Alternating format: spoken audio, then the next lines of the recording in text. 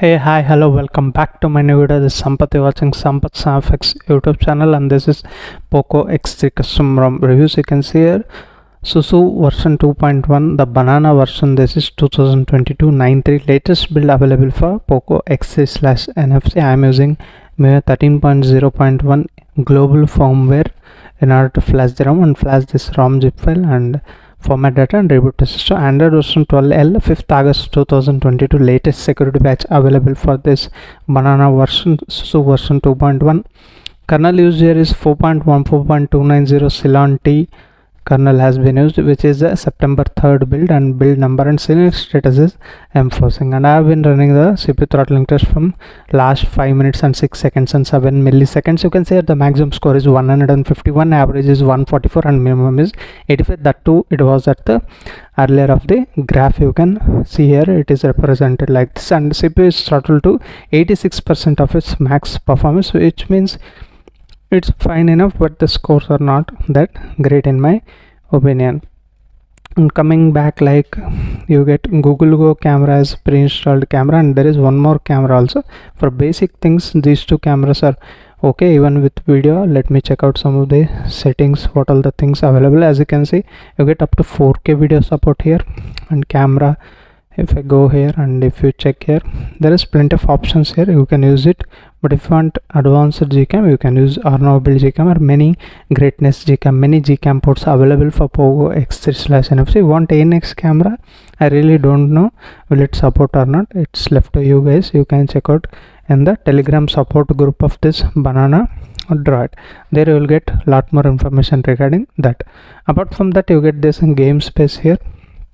You can block full screen event. If you want, you can enable or disable. Ringer mode you cannot change here, and notification mode you can enable or disable. And some of the settings, as you can see, you can enable or disable from here. If you want to add the game, you can add from here. I already installed and played BGMI. I will show the gameplay of it later in the video. Now benchmark results, you can see here.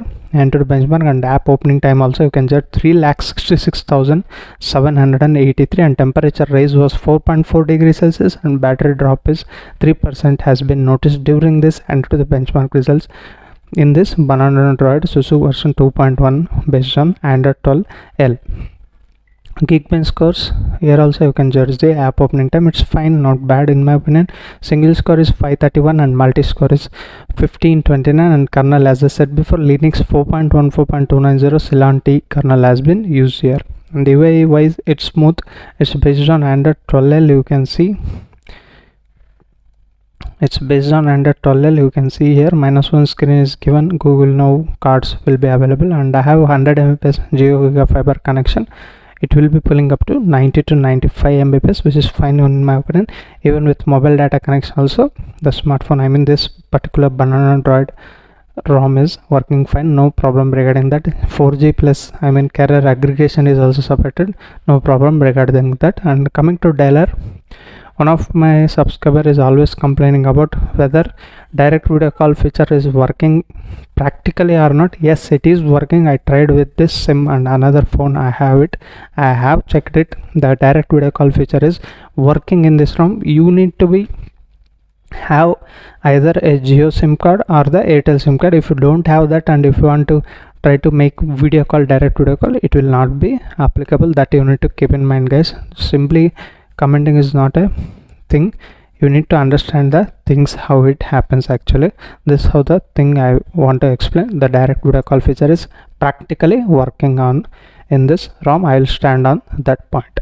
That's hope you found helpful. I think if you still have a doubt, you can comment down below. I will answer to your comments. Now coming to safety net status, you can see here it will get passed. You can use all the payment applications like Google Pay, Phone Pay, Paytm, SBI, whatever you want to use, you can use that. That's not the problem in this particular ROM. WhatsApp is also working fine, no problem regarding that. And DRM information, you get here level 1 certification, such that you can watch all the OTT applications in high definition resolution. That's the problem here too. FM radio is also given. If you want, you can use that. That's fine in my opinion. These are the benchmark results and app reviews. Everything is working fine in my opinion. And this is a quick settings file you get, and you get here how much data has been used with Wi-Fi and with SIM network, both the things will be separately calculated. And screen recording options, you can see here plenty of options are given here,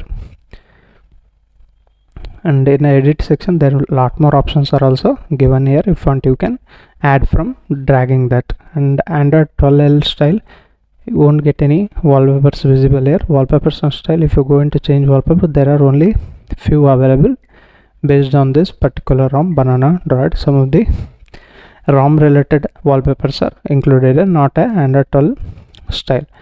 And moving into actual setting, this is the actual settings you get in this particular ROM, guys. You can see here it's smooth, responsive, it's fine enough. This is one of the best AOSP ROMs. Yes, you can have it in a top 5 ROMs. And banana gear, you can see here status bar, you can get here plenty of customization as we see in some other ROMs, like I can compare with Evolution X, like that. You will get similar kind of customization here.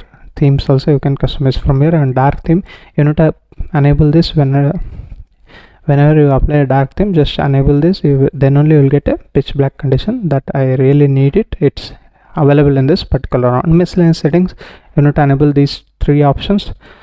Unlock high FPS in games. Whenever you play the BGMA, you want to unlock high FPS, you can enable this. And unlimited photo storage in Google Photos is applicable whenever you enable from here. These are the customizations available.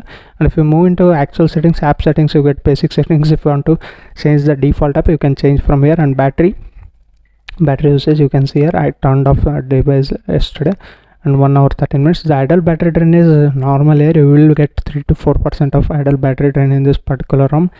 That's what I noticed from last 1 day, 4 hours. And the battery life is fine, not great or anything like that. If you want very good battery life, you can check out SparkOS in my channel only. You watch that video, then you can get a idea. Battery optimization, I mean per app, you can check here. And adaptive preferences are given. You can customize some of the things here, enable or disable from here. And I'll show you the charging support. Will it support 33 watts? You guys can see here it is showing charging rapidly, hence you can use this 33 watt charger that's supported in this particular ROM. No problem regarding charging, and battery life is also moderate enough to use in this particular smartphone. And adaptive brightness or automatic brightness sensor calibration is also very fine in my opinion in this particular ROM. And sound display settings, you get extra dim option, locks and screen timer to use alternate settings.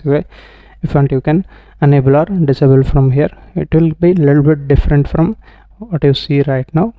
And this how it is. And font size, and you can see the face unlock also is very quick. Font size, display size, and colors I kept to saturated. If you want, you can adjust the RGB strength of that. Minimum and maximum refresh rate kept to 120. If you want, you can choose it to 30 or 60. Starts from 60. And refresh rate for app is given, and full screen apps are given. If you want to, for some option, some of the app like OTT application, if it is not playing in full screen, you can enable from here. That's fine in my opinion. Location, privacy, everything is working fine. Accessibility menu is also given in the accessibility settings. And vibration and haptics also you can enable or disable from here. Sound settings, I forget.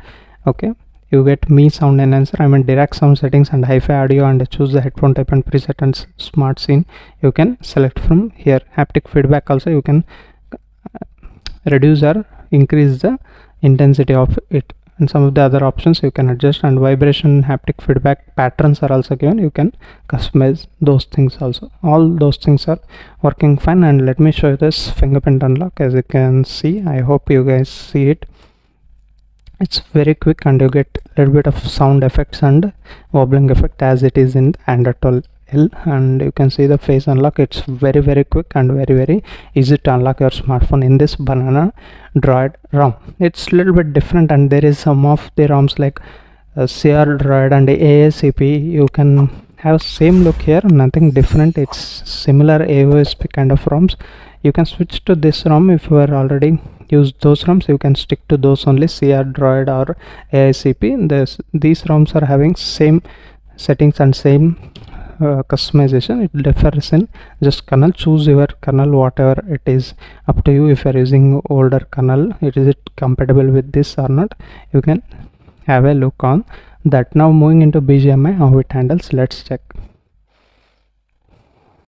You guys can see here the graphics is set to smooth plus 90 fps. That you need to enable in the miscellaneous settings. If you watch the full video, then only you will understand how to enable that, or you already previously watched my videos, then you get idea here. And if you're first time to this channel, hit that subscribe button down below guys, and also allow the bell notification by pressing that bell icon. Whenever I upload a new video, you will get notified such that you won't miss any videos when I upload. And if you like the video, give it a like. Let's see, some of them wanted to go to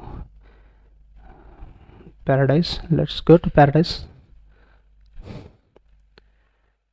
Actually the game, how it handles it depends upon your internet connection also, and how you play, and there will be a little bit of difference in fingers you play, and with and without gyroscope. Those things will make better gameplay in my opinion. It depends upon user to user guys. And ROM supporting 90 fps is one side, and those options what I spoke now, those are at another side. You need to have balance between them, and internet connection also should be very good, then you can get a maximum benefit of any custom ROM gameplay. I mean this kind of battle royale gameplays. It's smooth for right now. On landed here,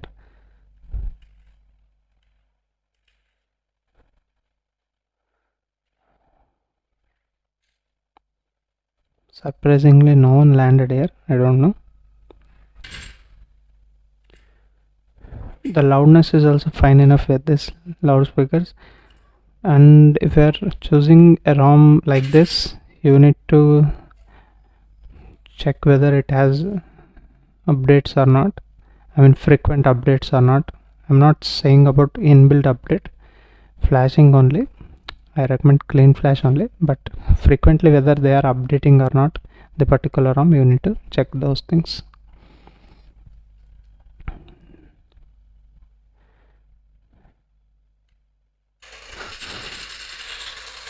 Okay, here's flare. I thought is a bot. I'll come back here, and the gameplay was fine. Definitely you can play the high-end games in this particular ROM, and keep in mind this is Snapdragon 732G powered smartphone. Don't compare with high-end 8 series processors. I hope I explained everything guys. If you want to use it as a day, and we'll meet you with another interesting video. Until that, keep smiling. Bye bye for now.